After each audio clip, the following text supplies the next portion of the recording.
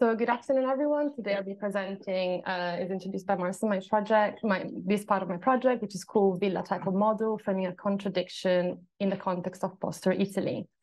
So my presentation today wishes to frame this contradiction, and I will be structured the presentation into three main parts. Before a more introductory one, which will serve as a theoretical framework, and then the core of my presentation, where I will use three case studies, all built in Italy, all built in the post-war period, all villas by the sea. As James Ackerman has argued, the villa is unique as a paradigm, although it has remained substantially the same since its first appearance in ancient Rome, as it fulfills a need which never alters. This is the need for pleasure, enjoyment, and relaxation, which needs to be found away from the city. And in its famous book, he traced a genealogy of the villa. He goes through a number of case studies from ancient Rome. For example, he starts with the villa by Pliny the Younger, the first ever documented, to the Renaissance example, like the Villa Medici, where the figure of the architect as a full-time professional starts appearing with Giuliano da Sangallo, and with it the need of showcasing status and power through the ingenious aesthetics and structural solutions. To the closer example developed in the 18th and 19th century, when the villa becomes an available commodity, in doing so arguing that this building can be classified as a type. In my research, I put the accent on the element of leisure, and I look at villas intended as residences away from the city, and mainly on the coast, as the ancient Roman intended them, as villa suburbane. Adopting a synchronous perspective here is adopted. This perspective allows examples from the most distant past and the recent present to be compared, based on their form, and going beyond the human, economic, political, and religious motives usually attributed to them. This is to find, in other words, the structural analogies between buildings, to boil them down to an essential idea, as Aris has argued. So this process is really necessary for a building like a villa, which is by definition a building that wishes to express its uniqueness, as it is the product of the creativity of the architects and the client. There is, in fact, hardly a moment in the history of architecture when villas were less innovative than other architectural type. So therefore, villas came in different forms throughout history, but what is constant is the idea of the villa. In other words, the ideology attached to it, the myth so firmly rooted in this building that becomes an incontrovertible truth. Some Marxist scholars have interpreted this term as the means by which the dominant class reinforces and justifies the social and economic structure and its privileged position within it, while obscuring its motivation from itself and others. In this sense, the villa, as argued by Bentman and Mueller as well, is by essence a paradigm of ideology, a myth of fantasy through which, over the course of millennia, a person in a position of privilege was able to expropriate land through the exploitation and care of the laboring class in both building it and serving it. A negative utopia. Having said that, what makes it all a bit confusing is when the villa type becomes commodified, which is a process that happens, as we have seen it in the 18th and 19th century, and continues until today. A moment in which the villa ideology is democratized and accessible to the growing body of lower middle class city dweller. The villa becomes a commodity, and so does the ideology die since the idea of class structure become less strong? I would argue that the continuous production of villas and its peak production in the post-war period in Italy was instrumental in keeping its ideology alive.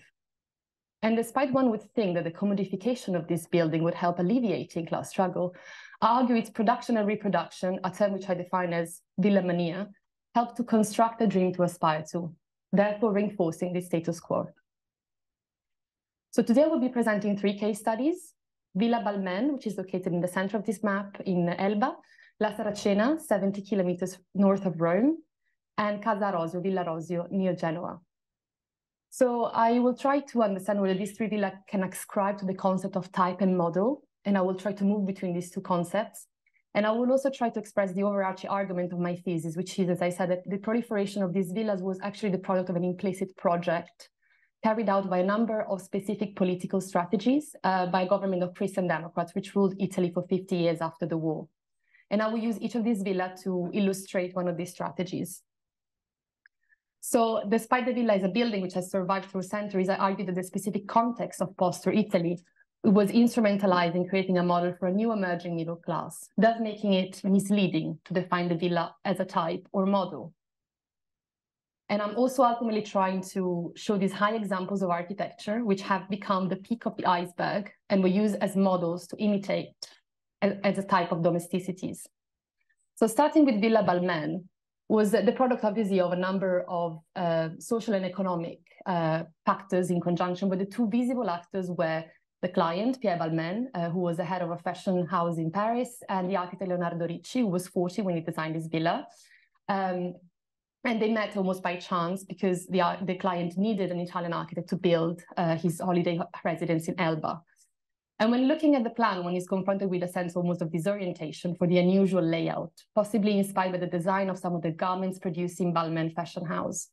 The house is developed on different levels, and it starts as a kind of top-down type of plan, in the sense that you start from the top and descend down. As you see on the left-hand side, I've only shown 2 plans here, so you would enter, and then the sort of elliptical staircase will guide you through different spaces: living room, dining room, 2 bedrooms, and then in the bridge structure, you will find kitchen and bathroom, and then you would descend down to the pool. In this lecture, I would like to stress 3 main construction elements which characterize this architecture. The elliptical staircase, for example, which is a reinforced concrete pillar, which is clad in local stone, in the same stone that clads actually the steps of the staircase. And this is actually showing itself a bit of a contradiction, which is sort of symbolic of post-Italian architecture. So on one side, the high technological invention of concrete applied to domestic buildings, and on the other, the looking back at like traditional construction strategies. And then the sprang mass, the tie beam that actually projects outward, which is one of the main structural elements of the house, which almost looks as if the house would fly away in a way. And finally, the bridge structure at the back of the house, which is actually an essential structural element of support, which sort of links back this villa to the larger infrastructure project happening in Italy, as we mentioned before, like infrastructure motorway connecting the north and south of the country. So by being the product of architecture and engineering, this house is the perfect example of bespoke technology applied on a private residence, proving the idea by Ackermann that there was never a moment in history where the villa was not innovative. Mm-hmm. This example also supports one of the arguments in my thesis, and this hypothesis is that the Christian Democratic actively reinforced the construction sector through the support of the artisanal dimensions, so supporting bespoke strategies instead of prefabricated ones, by in a way fragmenting the construction sector. And while at the time, and this was also to try and avoid workers unionizing in factories, so really actively supporting this sector. And here what I'm trying to show as well is that while during this period, there were larger housing projects happening like in a casa throughout the country, with the end of Ina Casa, as you can see in this graph, there was actually a decrease in employment in let's say, over 1,000 people type of construction companies, and an increase in the late 70s of companies with less employees. So I'm also trying to, in a way, to trace the connection between these large, like labor transfer between these large projects and the smaller projects like villas. So ultimately, Villa Balmain presents all the characteristics within itself, which would ascribe this villa as a typical villa, the element of the view, the innovative technological elements applied in its construction due to the presence of a patronage, hiring a notable architect, somehow linking it to previous examples seen in history, like Villa Medici, for instance. So moving on to the second example, I would like you to analyze the concept of villa as a blueprint. And I'm taking Villa La Saracena, which I said is located 70 kilometers from Rome. And I would like to discuss the way in which a villa becomes a blueprint, or in other words, how would high model of architectural quality would percolate on other models. Luigi Moretti was the architect behind this project. A generation older than Leonardo Ricci, was a well-known architect in the 50s. He already designed the Watergate complex in Washington. You can see him here on the left-hand side, grinning over this model. It is kind of like showing to potential stakeholders. And he was actually hired as a consultant to this really large real estate company called SGI. But he also was doing other projects on the side, and actually one of them was Villa La Saracena, which was also the product of a number of influences in his design career, which I'm not going into detail right now. But the building was commissioned by a journalist for his daughter. And as you can see here, the plot is the one on the right-hand side in the center. It was a long and narrow plot, and it was actually bought by the client who bought this plot and the one on the left-hand side. And there was a construction of La Saracena in the middle, and then the construction of a villa for the client himself, which was called La Califa and was completed in '67. And then the one on the right-hand side, La Moresca, which was actually going to be the architect holiday residence. But unfortunately, he passed away before the house was completed, hence the name, the unfinished triptych of Santa Marinella, the location of this project. So Moretti decided to utilize the first meter of the Lotto to create an open-air atrium with fauces, kind of looking back at the tradition of ancient Roman villas in a way. The villa really tried to connect the street to the sea, creating this sense of promenade, as you can see here. So the villa is almost like an atrium in itself, and you would have where you see on the left-hand side two spiral staircases that lead to, on the one side to the rooftop, and on the other side to additional bedrooms. And then you would proceed to an inner garden, the kitchen, and eventually the living area, the dining, overlooking the sea. So the building has been recently renovated, and photographs give the illusion of an uninterrupted view towards the sea that the photograph wanted really to portray. The villa has always been, since history, a speculation device, but the extent of its commodification and proliferation has changed permanently the Italian coastal landscape, and Santa Marinella is a prime example. So in a way, we see here these illusions, which is strongly opposed to the reality of where La Saracena is located. And the extent of urbanization could have been avoided. In 1962, Fiorentino Sullo, Minister of Public Works of the left fringe of the Christian Democrats, proposed a law which was intended to protect land from unregulated speculation, in other words, from parceling, in Italian lottizzazione. So his idea was actually to allow lands to be, first of all, there would be a national planning framework for the whole country, and that could be managed by different regions. And the regions had the power in themselves to decide whether to give that land, either to be protected or to give it for social housing or for other type of development. Unfortunately, the leadership of the Christian Democrats gave in to the pressure from the right-wing side of the party, which had tight links to large landowners, construction companies. So Sullo was also ostracized by his own party on accusing of wanting to deprive the Italian families of their homes, using offensive and discriminatory claims that because of his homosexuality, he was opposing to the very own idea of nuclear family model. So despite of the implementation of other laws, unregulated construction continued, both in the city centers on the coast, making acquiring a plot and building a house much easier for a larger strata of population. And this graph obtained by the statistical shows there's actually a large number of second homes being constructed, of which most of them are actually vacant throughout the year.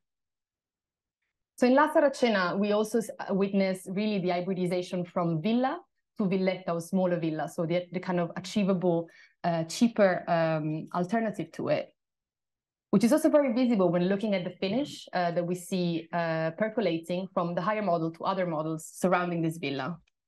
So a closer look to the neighboring anonymous villette surrounding La Saracena demonstrate how this coating became pervasive and slowly started symbolizing a very specific idea of the architecture of the holiday home and of the Mediterraneanness.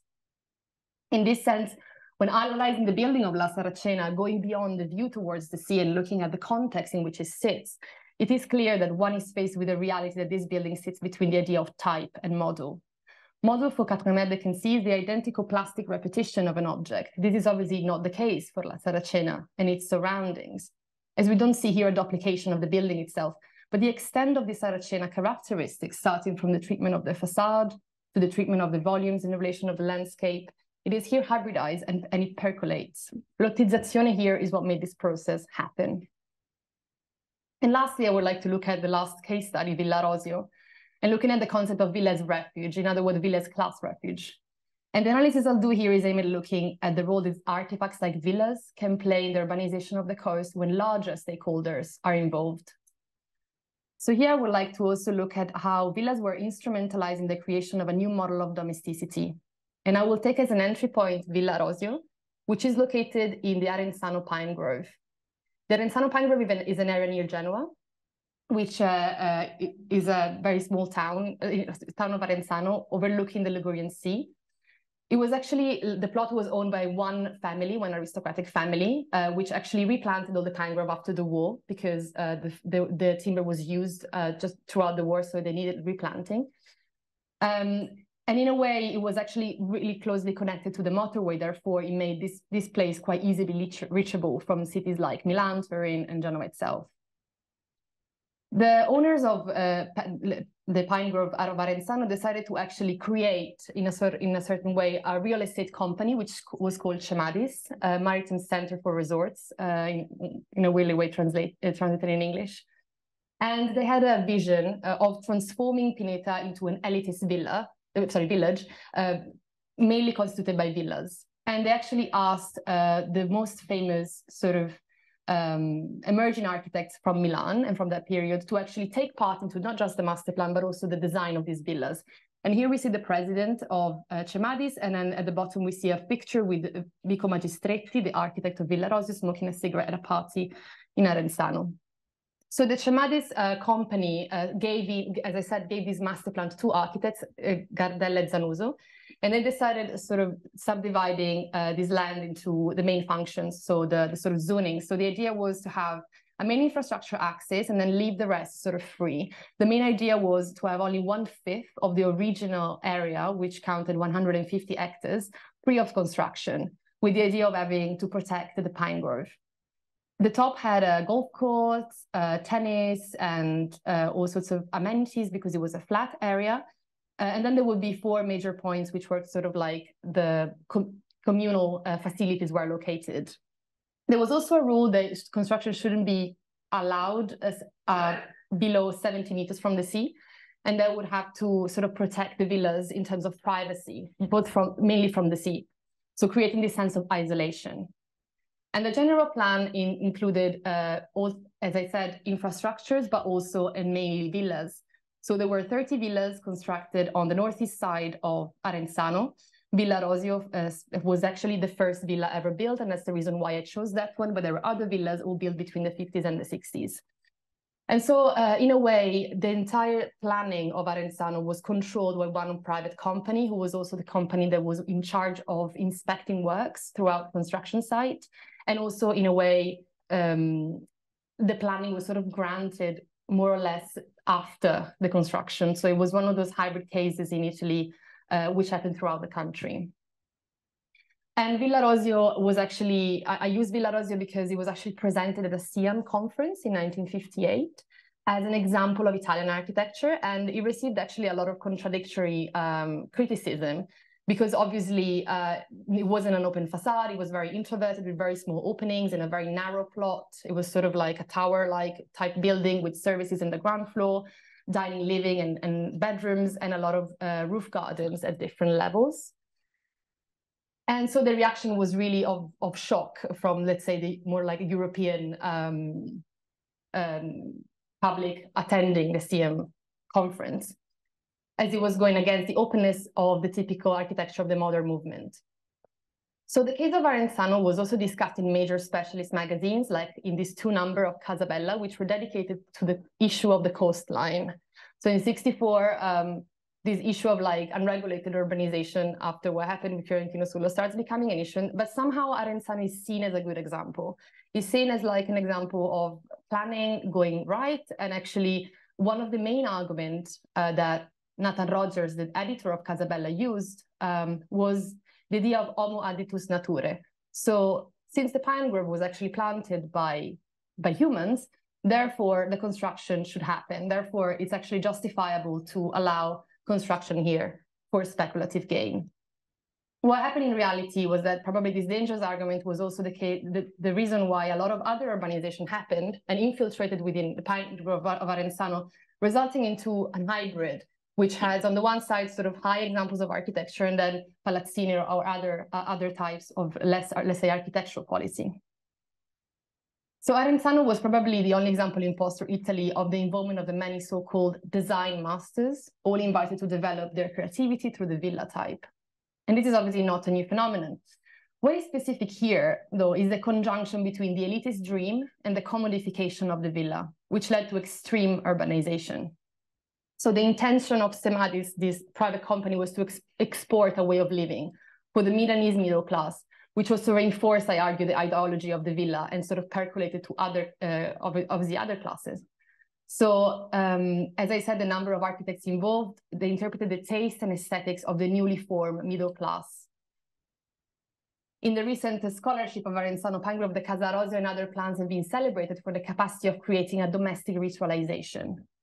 Decide by dividing the spaces of the guests and the spaces which are served. Therefore, I argue crystallizing class struggle in one building and in one compound, prompting us to question whether there will be a world without villas, being the quintessential symbol of inequality and class struggle. I argue unless the ideology of the escape and dominion is subverted, villas will continue to exist. So differently from Villa Balmain and La Saracena, there at least the layout of the villa, as argued by other scholars, was actually subverted. So in a way, it wasn't the typical nuclear family sort of layout, which in contrast, we see here in Villa Arosio, which looks almost canonical, I would say. And so here is really domesticity on steroids. So I would classify this building as a model here not intended as an identical copy of something, but as a code of living, a model of domesticity to accommodate a new social class subject. And so to conclude, it is clear that when looking at the specific context of what I call villa mania in post-war Italy, a contradiction between type and model arises. If the villa on the one side, despite its uniqueness and variation, can still be identified as a type, a number of characteristics persist, namely, as I've shown, the innovative technology expressed in a material, the presence of a generous patronage, the relationship with the landscape, and the presence of a view, and the embodiment of class struggle. However, on the other end, I hope I was also able to discuss how going from one example to the other, the notion of a model emerges. In the 3 case studies, I argue that by various degree, the villa moves between one and the other. The continuous production of villas and its peak production in the post-war period was instrumental in keeping the villa ideology alive. And despite one would think that the commodification of this building would alleviate class struggle, I actually argue that it sort of reinforces the status quo.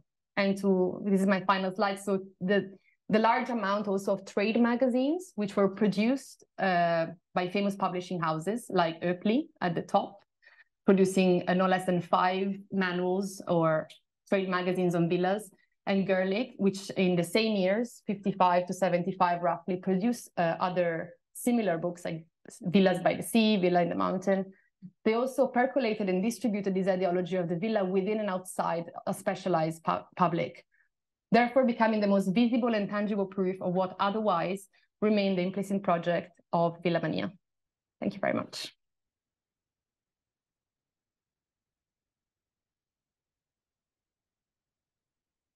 Thank you, Michela. I'd like to open up a discussion. So if there are comments, thoughts, questions. Maybe one question. I think it was a really fantastic presentation. Thanks so much. Really interesting work. There was one thing I was hoping you could repeat. At the beginning, you talked about obscuring from itself, from its own inhabitants, the villas. Can you repeat this? Can you talk about this idea? Yeah, I mean, I'm still familiarizing myself with the kind of Marxist critique of ideology, and this is sort of borrowed from Bentman and Müller, who are 2 scholars that wrote about sort of the project of villas in 16th century Veneto. And I think in a way, what they meant, if I'm not wrong, is that the decoration and the architectures, but also the use of paintings within the villa itself, they sort of help in a way masking the real project that is at stake. So yeah, I guess that's what I understood from it. So the architecture in itself is so no, I don't want to use the word like pervade, but like almost distracting from the reality of what's happening there, which is obviously land expropriation. So it is obscuring, but obviously having servants in a villa is actually quite a visible proof of it. So maybe obscuring is a strong word for it. I mean, in a way, you can apply the same technique also to temporary villas, or of course, you have decorations of vessels. And I think the common thread is the idea of pastoralism. So the idea that the villa is this kind of, ideal, the good life, the image of the good life. But of course, which obscure the fact that to build, I mean, as in the Arenzano example was very clear, to build villas, you have to do a lot of heavy infrastructure, you have to, you urbanize lots. Yeah. the ideology serves to mask this aspect of the villa. And Villas, as you show, often comes with lottizzazione, subdivisions. Yes, exactly. And actually, another point I didn't mention is obviously the villa in itself. It's a symbol of how the life could be away from the city. So seeing the city as this place of tension, of conflict, of pollution, and as we see now, and actually retreating to the Arcadian countryside, almost in a way to liberate yourself from that condition. But that's obviously an illusion in the sense that to have villas, you need to have infrastructure. And villas are often built with the surplus generated by the city, but it's somehow this ideology of the escape, which we obviously have also experienced during the pandemic, I argue, this kind of sense of wanting to leave the city and to leave what it represents. Yeah, I think, yeah, it's super interesting. I wonder, I think the relationship between the architects and the patron is also really interesting, because I'm asking myself the same question about the architect's role, or the architect as perhaps obscuring their own participation in that project through the way that they compose the architecture, or through the way they, so for example, you know, on one hand, I'm not an expert in villas, but the escape, but on the other hand, this sort of ideology of improvement, perhaps, the ideology of progress, the ideology maybe in earlier villas of this return to the ideal nature that can only be achieved through this patronization. So yeah, I find the compositional aspects incredibly interesting, and as we transition to the contemporary, there's a really interesting, for me, question about this composition, this patronization of the composition on the part of the architect, and their own, basically almost their own conversation between the architect and the patron, as a means of patronizing also an image, a certain production of a kind of image and a kind of freedom. No, yeah, I mean that's the thing, that you're the patronizing of a certain freedom in the composition. And so not only in progress and sort of technological means of producing these, which I think is a really important and interesting conversation, but also purely the representational or expression, the aspects of the villa that are advertising themselves through the will of the architect, and then onto the city somehow. So there was one plan where you showed, I think there were these 3 villas on the sea, all designed by the same architect? Yes, correct. Sorry, let me go back. Okay. Yeah, It's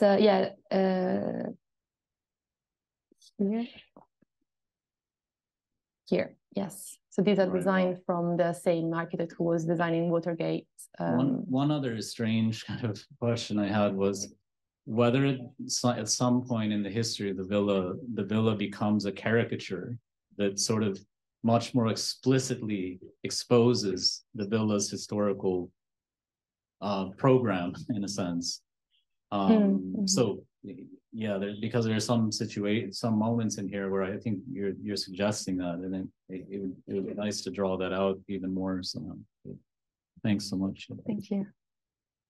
Thank you so much, Michela. It was really, I have to say, spectacular presentation, and I particularly really enjoyed actually this moment where you really try to position the villas, you know, in between type and model. I thought that was really, really clever. But that, of course, comes with a question for me that I have to say, it's a question that I ask myself time and again the past few years, also dealing with students trying to design villas in very, very diverse contexts. We know that today, where my mind goes if I hear villa is probably the Emirates or Dubai or something like that, where everything we design is, you know, by default a villa. And of course, my question is very banal, but I think quite important. What do we mean exactly by villa? And whether at a certain moment there isn't just a term that has completely shifted in typological terms. Now, I have to qualify what I'm saying, because I think that if we take into account the villa as a political product, and you gave a very crisp definition of that, and I do think it endured. So the same kind of aspirational status symbol role that he had for the Romans, he still has today. So I think if you consider the villa as a political type, I would say, yes, there's continuity. But then there's also obviously an environmental level, like we were discussing this morning. And there, I don't think there's continuity, and we can discuss it more in detail. Then there's a spatial organization diagram and so on and so forth. To me, what is wonderful about your topic is that it really brings forward to me this question: how many layers are there when we discuss something as a type, and in which cases these layers align or not? Because I think the case of the villa might be an interesting case study where these registers don't always align. Because I do think that in the story that you are telling us, there have been moments of really of rupture and of shift, where in fact certain parameters that are very important for the villa type in certain eras do not continue further or are disrupted at certain moments. So I think I'm sure you can argue for continuity of the villa type actually from the Romans to today under some of these registers, but maybe not all of them. And I just want to address maybe one in particular, that is really the environmental question, right? Mm-hmm. For a long time, from the Romans to Palladio, throughout the Medici, it really came with an idea of owning and controlling land attached to it, right? Something that is super striking for me here is how small that plot of land is. So I'm just going to leave that there, but I think actually the way in which the object sits in relationship with the context, for me, when I think villa, apart if we go back away from the Dubai thing, and that's why I find the Dubai thing really striking, like yours, is in fact, on the contrary, the relationship between object and the piece of land that is around it. So maybe that is one of the registers that shifted at a certain moment when the class connotation shifted, right? Yeah. Perhaps, or something like that. So I want to leave that question there. The other question that to me is interesting is the question of uniqueness and individuality, because you were positing it as another one of the parameters. How do we recognize if something is a villa? It has to contain innovation, and it has to contain some degree of uniqueness, individuality, and especially I would say not morphological, an anthropomorphic, almost like correspondence to the owner. It's almost like a portrait of the owner of the villa, right? There's this kind of I completely buy it. I think it's a very, very clever, actually, definition. But then at a certain moment, I'm wondering, how do we place Palladio in all that? Because I think that they're the register of social individuation and, recognizing in each other a collective class of landowners is, I think, more important than individuality. So the use then of the orders, the use of a logic, they could all recognize each other as part of a collective project somehow, right? Yeah. So I think that this kind of dialectical relationship between individuality, but also being part of a class is interesting, because also in your case studies are wildly different, but then again, they are kind of similar as well. So I don't know how to phrase that, but I think, again, is another one of the registers that you're putting forward. So there's a political register, there's an economic register, there's a social register, there's an environmental register, but then there's also formal level register of inventiveness. Maybe that also shifted actually through time. And yeah, I'm maybe going to leave that there. But I thought that, to me, it's beyond the material, which is fantastic. It's also very interesting that this really puts the finger on the problem with type, right? That it's such a complex bundle of all these different things, and you can have continuity at one level, but at another level, at a certain moment, the term is completely resemantized and it gets to indicate something wildly different, right? Yeah. Because that's like a pretty small piece of land at the end. Yeah, I have a question that is completing the questions by Maria. In which way do you create a boundary in your research between villa as unique and villa as a commodity? To me, it's not so clear, because are you in fact dealing with some formal aspect of your, in the very large sense of it? Are you dealing with the condition of the client, the relation between the client and the designer, let's put like this, because maybe at a certain moment the designer will be not there anymore, or yes, it is because also in other themes which are not the villa, but in other themes, as for instance, I don't know, row houses, maybe this transformation into commodity was maybe also absolutely welcome by the, I can imagine, in some modernist, adventures. So really, and in a way, it's a really technical question related to your dissertation. Can I reply to these three? Okay. Okay. So the first, so I'll try to reply to all of them together somehow, because they're connected. So starting from, I would like to start from Palladio. So I haven't, sounds like a statement. I haven't included any, I haven't mentioned Palladio for a specific reason, because as has been written by lots of scholars, Palladian villas have a very strong element, a strong link with the countryside. They're strongly linked to sort of farmhouses with the presence of barcheste. So it is villa as a productive enterprise, and it is villa as somehow a factory, I would say. And in a way, the project of that villeggiatura, let's say, was analyzed by Balmain and Müller, which I mentioned earlier, as a project, as a sort of solution to the fact that Venice, of course, was losing power in that specific period. So my thesis wishes to look at villas purely for leisure. Mm-hmm. So that's for me kind of like one of the main boundaries that I set for myself. And so for that reason, I don't really talk about Palladio, but I mean, I could talk about it in, let's say, in the negative. And I really like the idea of disruption that you've mentioned. Like maybe that could be a way into structuring, because at the moment I structure my thesis into as if it was a project. So it's called How to Build a Villa. So I would like to take case studies, discussing the different phases of construction. So starting from the acquisition of the parcel to the building site, to then create to the almost like the medialization of that object. And so, but finding disruption, let's say, of the type throughout history, if it's possible, would definitely be a key of interpretation. And obviously, for me, it's really looking into a type that to be honest, I wish we would stop building, if I want to be completely honest with you. Maybe because I have also been on the side of the design, and I think it's really probably a very enjoyable process because it allows you a lot of freedom. And as you said, like the uniqueness of having one client. But in a way, I think it's almost, I wonder whether they will ever be considered an historical type, whether it would disappear. And so I will really try to look at the ideology behind it, so the dream behind it. And in that sense, maybe I will try to answer to your question, which I think it will be a question that I'll try to answer throughout. So I'm at the beginning of my second year, so I still have hopefully a few years to answer that. But I guess I would like to start from, the ideology, so the dream, to understand why would one want to build a second home. Maybe that's the main question. Because I guess comparing with other contexts in Europe, I think maybe I might be wrong, and this is a big assumption, but for example, the context of the UK, there isn't such urbanization as second homes. Like the holiday is intended almost as like wilderness, as like experiencing nature. I don't know, this is like one of the new reflections I've done in the last few days, almost like, the culture of camping, the culture of like being in nature.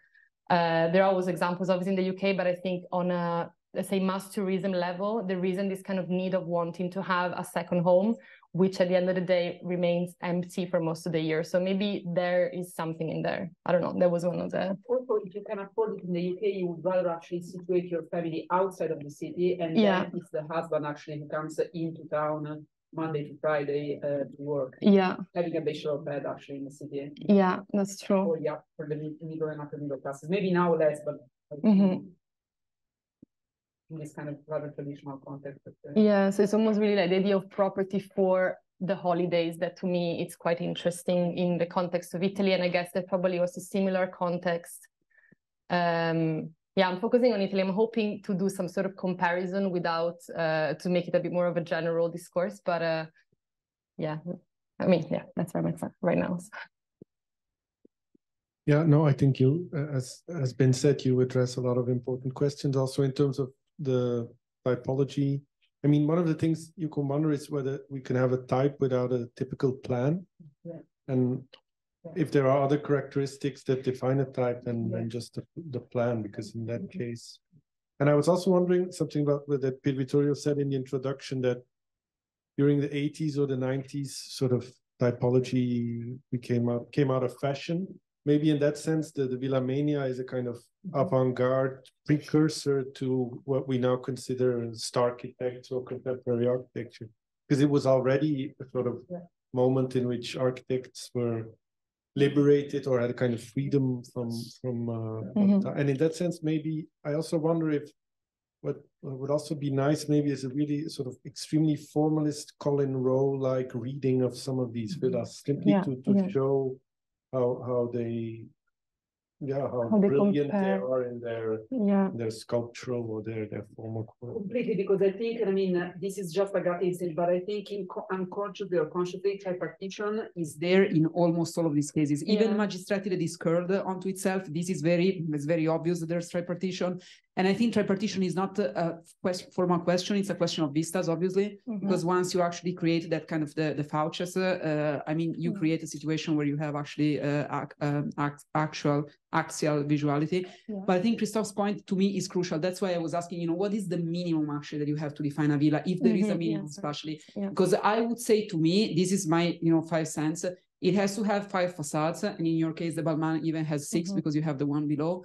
So it cannot be attached to something else. And it has to be graspable by the eye in one go. So it cannot be a palace, right? Because the palace gets to a point where it's, the scale is such that you might not be able to completely, see it.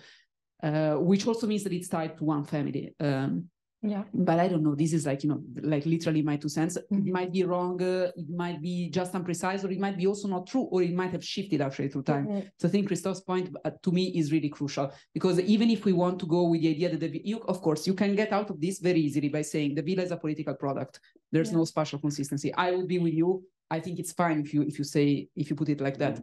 But because, as you were saying, you're just at the beginning, I would try, because maybe there is something that is also enduring with there spatially. I just wanted to add an interesting comment that maybe is not relevant for your paper, your presentation, but it's interesting about, this, the reputation of these architects, especially Moretti, but also the others, which is that is true that when the discourse on time was on its peak, they were the most, especially Moretti hated the architects, especially in Italian universities.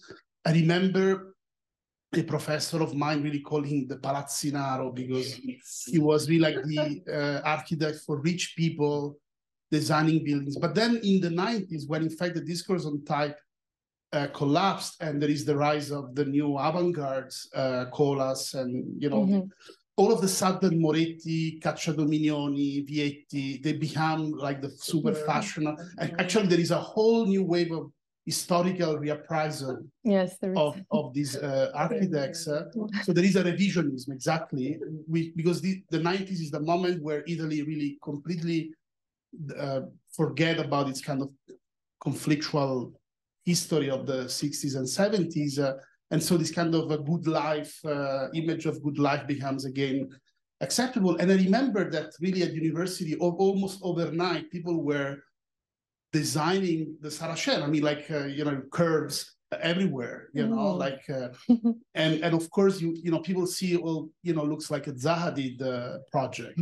So in a way, yes, there are, I think this moment, I mean, of course, maybe it's not really relevant in your thesis, but to me, to be aware that there are these constant moments of revisionism where, but the ideology of the practice, in a way, push historians to revisit certain kind of works. I think it would be interesting to understand where you position yourself in this kind of history of historical reappraisal or critique.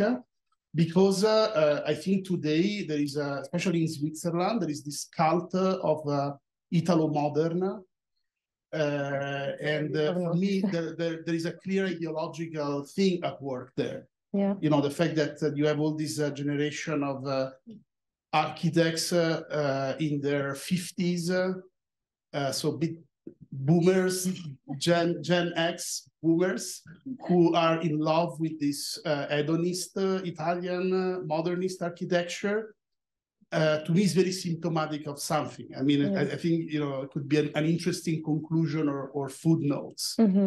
Also not to look at it as a coffee table book. Yeah, exactly. But also, I mean, I think also at the level of practice, I mean, I you see actually there are a lot of even seminar weeks where students are, they go to see Gardella and all this, Villa Malaparte.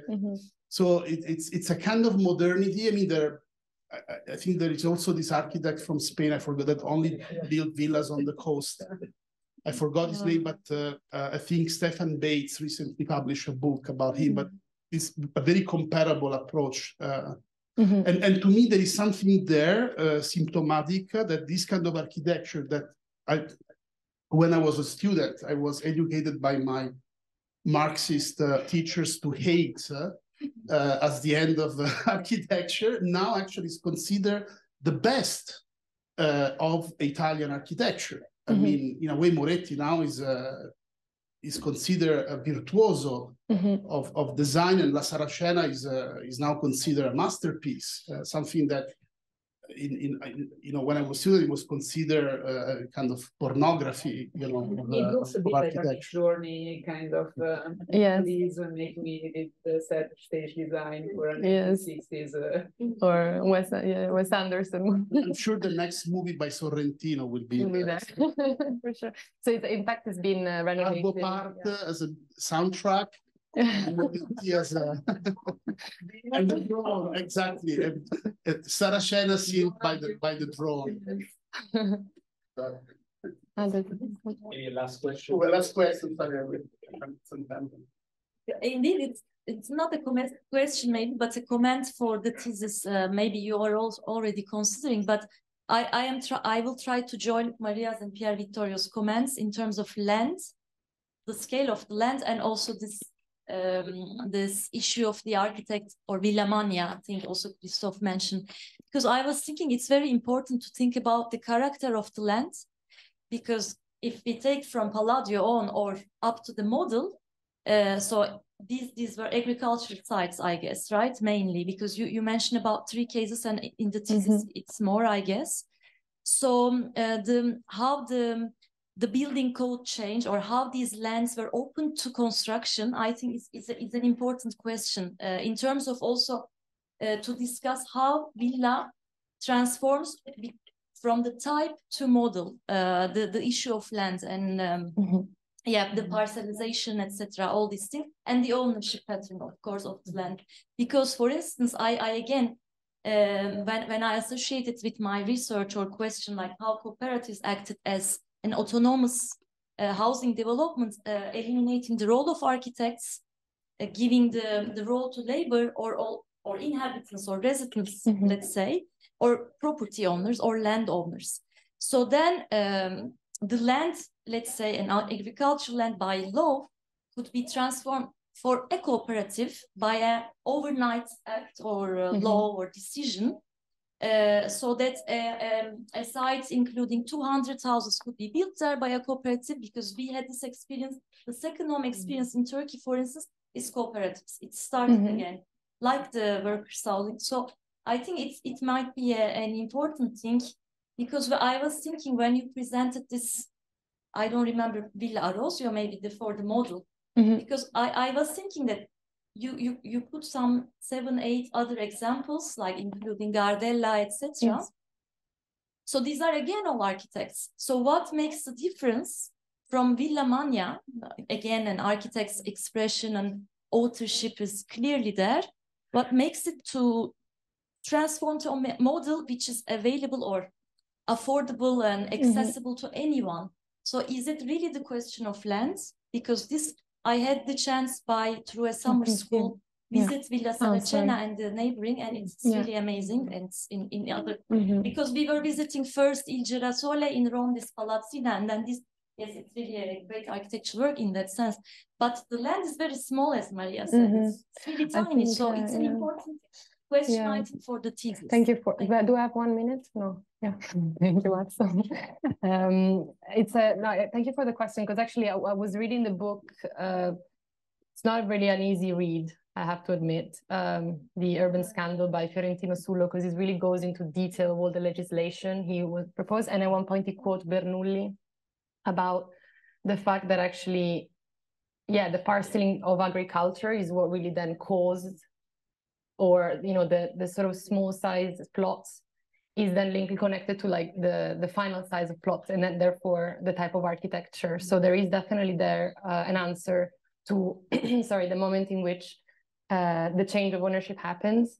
And I guess I have 6 villas in my as case studies, and I guess every context is quite different, but I'm hoping to find more information about the specifics and maybe that will become the, as you suggested, the link. I think there, yeah, it's a great comment. Sorry. Okay. Thank you.